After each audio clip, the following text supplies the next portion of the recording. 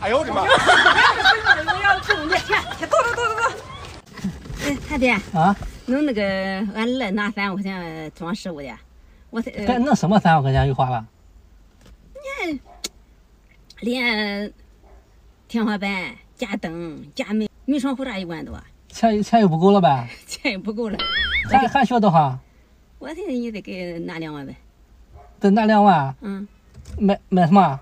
床、沙发。那2万？行，那一会儿赵明来了，我问他，是吧？我问他就那2万块钱，应该差不多。嗯啊，行，我家里还有钱，啊，他一会儿来了。Later， 热死了，赶紧走。我才来呢，媳妇儿。我上了个厕所，热死了，浑身僵硬，赶紧回家洗澡，快。等一会儿，媳妇儿。又怎么的了？跟你说个事儿。啥事儿啊？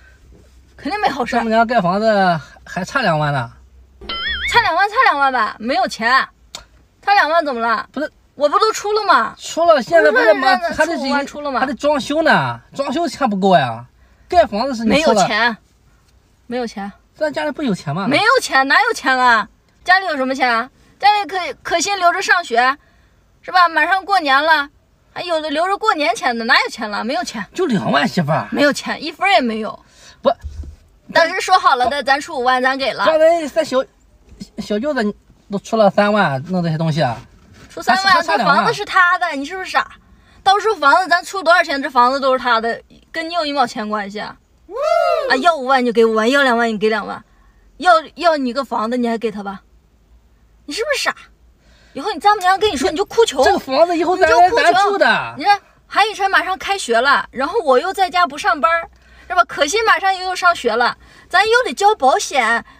你不行，你就是说还得交房贷，就得交车贷，哪来的那么钱？咱开银行的了，开银行的，你不说他知道吗？知道还不知道吗？他怎么你不说他就不知道，你知道吧？我媳妇儿，这房子都已经都这样，马上就可以住了。亲兄弟还明算账，马上都可以住了，你弄成不好怎么住了？你还有脸住吗？咱给他了不是啊？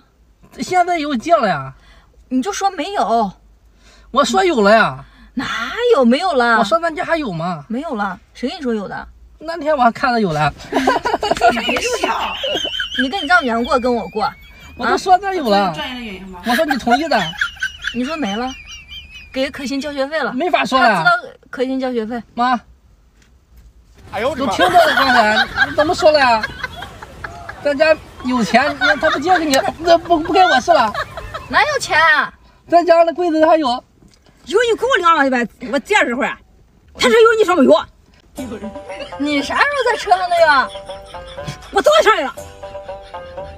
早上来不说吗？我家里的钱不是跟你说留着可心上学？他说不要了，床也不买了，我睡地上，什么也不要。不是，可心不上学了，可心不上学，我跟你回家拿去。我回家给你拿。所以专业的原因吗？我给你拿去嘛。不要，我睡就地，我也不要。我怎么能让你睡地上呢？不要，走。我给你拿，我给你回家拿，回家给你拿。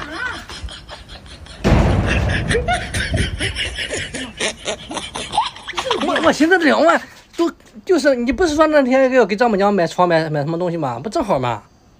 你不说你要买吗？我以为你知道这事。我怎么知道？我以为怎么知道？